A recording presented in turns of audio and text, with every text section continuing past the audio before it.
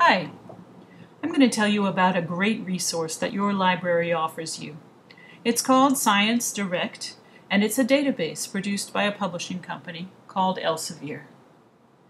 You might secretly be wondering, what exactly is a database anyway? You may think that's a remedial question, but it really isn't. A database is a collection of pieces of data, in this case, articles and books, that have been organized so that you can find what you need to find easily. Each article has been tagged with keywords, which are then used to create an index so that you can find any article you want that's in the database. Almost none of the articles in Science Direct can be found via a regular Google search on the internet.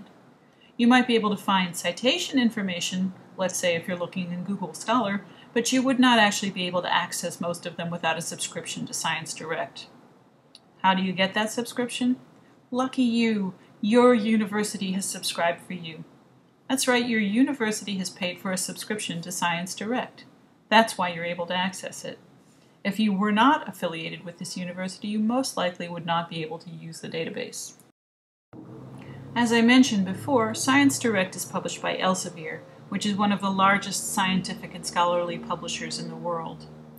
Elsevier publishes about 2,000 journals and thousands of books each year, and one of the ways that it makes its content available is through subscription databases, like Science Direct. Science Direct is part of a larger hub of Elsevier science resources called Sciverse. Science Direct includes content from about 2,500 journals and 11,000 books. But wait, didn't we just learn that Elsevier publishes only 2,000 journals? That's true, but Science Direct also contains content from some journals that Elsevier doesn't publish. The goal is to make it as well-rounded and complete a resource as possible. The content in Science Direct is divided into 4 broad subject areas: physical sciences and engineering, life sciences, health sciences, and social sciences and humanities. Most subscriptions offer content dating back to 4 years from whenever the subscription began. That means that if your university has been subscribing since 2004, you can access content from the year 2000 on. Alright, now let's take a look at the Science Direct database itself. Here's the home page of Science Direct. We got here by clicking on the Science Direct link from the database list on the library's website. First, notice this number here on the upper left part of the screen. This is the number of articles indexed in Science Direct.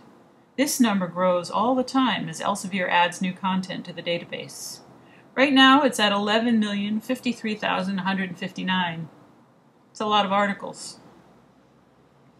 Next, note on the left side of the screen that the 4 broad subject areas are broken out into their component subjects. So under physical sciences and engineering, we have chemistry, astronomy, physics, and more. Under life sciences, we have agricultural science, biochemistry, genetics, environmental science, and so on. Health sciences covers medicine, dentistry, nursing, pharmacology, and so forth. You can browse by any of these subjects.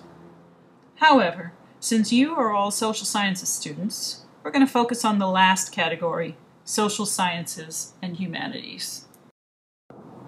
When I click on social sciences, I'm redirected to a list of all the books and articles that are indexed in this subject area. I can click on any one of these titles and search within that specific book or journal if I want to. You can see that there are several choices on the left side of the screen. Full text means that the entire article is available to you, not simply a summary or citation information. Abstract only means that you can only get the brief summary that most scientific articles include at the beginning. The reason some articles are not offered in full text has to do with the kind of subscription your university has. Here I've unchecked abstract only because I want to be sure that when I search for articles, I'm searching only for things that I can actually download and read. Now let's search for articles for a hypothetical research paper for Psychology 101. Let's go back to the home page for a moment. One of the first things you need to do is decide on your paper's topic. If you need inspiration, a good way to find ideas is to look at the top 25 hottest articles in your subject area. This is a list of the 25 articles that have been downloaded most often within a specific subject area and a specific span of time. So over here on the left, I've selected psychology. Next, I've selected a time span I want to look at. I'm going to stick with current, which shows the most recent 3 months' worth of articles that are indexed. As I study the list of articles, I see that just about the hottest topic in psychology during this period was the study of Facebook use, particularly among college students. Fascinating. Specifically, I'd like to investigate the correlation between Facebook use and my grade point average.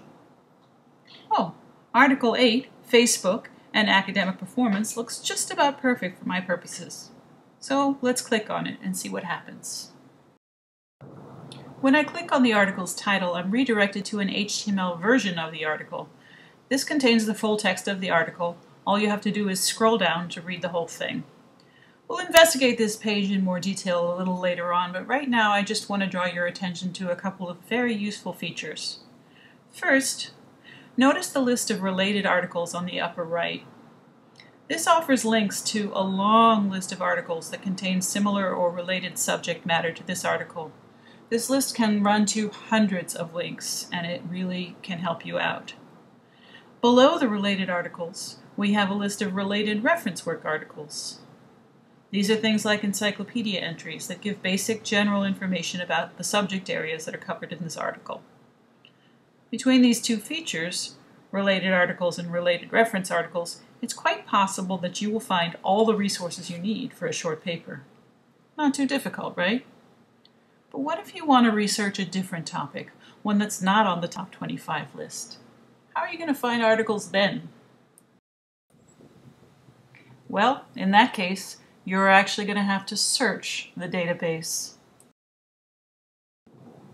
It's important to understand that you don't search a database the way you search using Google. The search engine in a database works differently. Most database search engines operate using some form of Boolean search. Boolean may sound strange, but it just comes from the name of a 19th century mathematician, George Boole. A Boolean search uses keywords. That's words, not phrases or sentences. So, whereas you might type a question into the Google search bar like, does Facebook use affect academic performance? If you do that in ScienceDirect, you will probably get very strange results, or more likely no results at all. Let's try it. As you can see, typing in our question didn't work very well, in spite of the fact that we already know there are lots and lots of articles about Facebook use and academic performance in the database. ScienceDirect has its own customized version of a Boolean search. There are lots of nuances, but here we're just going to look at some key features that will help us. Connectors are terms that you use to link your keywords. Type AND between keywords when you want your search results to include all the keywords. Type OR between keywords when you want your results to include any one of the keywords. If you want to search for a specific phrase, put it in quotation marks. This tells the search engine to look for those words in that specific order. Use wildcard characters if you want the search engine to fill in missing letters. So academ with an asterisk will tell the search engine to retrieve results with academic, academy, academics, academia, and so forth. Okay, now let's try a search. Let's go back to the home page once again. Notice the green ribbon running across near the top of the screen. This is your main command bar, and it's accessible from most pages on the site. Select Search. That will bring you to this screen.